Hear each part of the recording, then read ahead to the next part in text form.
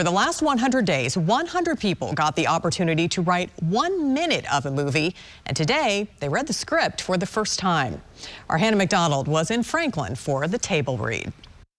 Usually at a table read, professional actors read a script aloud. Here we find 100 diverse writers reading their collaboration for the first time. It's 100 different writers writing 100 pages over the course of 100 days. With only a little help from these producers, well-known social media personalities, total strangers came together for the 100 Pages movie project. And so basically it's like telephone. It's like a giant game of telephone. Zoom out.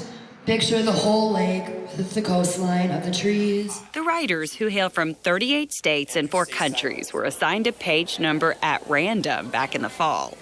Kaylin Fuller of Minneapolis got picked to write the first page of the drama movie. I am page number 1. Yeah.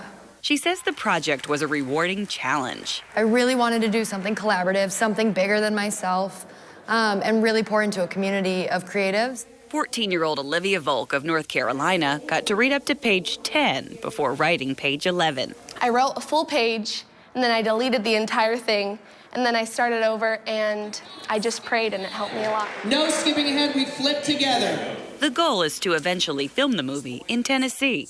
The filmmakers are looking for partners, and then we'll start casting for the 90-minute movie. They say this large alliance shows unity is strength. Even though it can be cumbersome and it can bring forth challenges, it ultimately has made the story 100 times better because we have 100 different people looking at it. In Franklin, Hannah McDonald, News Channel 5. Very cool concept. Hannah, thank you. The 100 Pages movie project is all over social media if you want to search to follow what happens next.